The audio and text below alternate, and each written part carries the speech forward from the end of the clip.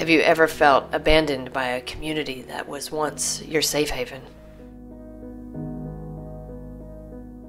I was suddenly an outsider to the life I had known, and to the life I did not yet know.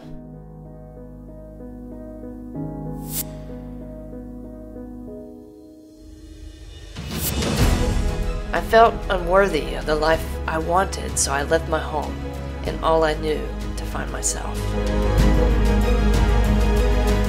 When I hit my rock bottom, I screamed to the universe, I want to be loved the way that I love.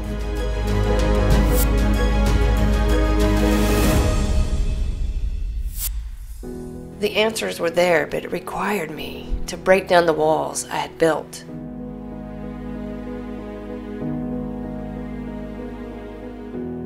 What if the only way to feel worthy again was to go back to Mississippi and speak up?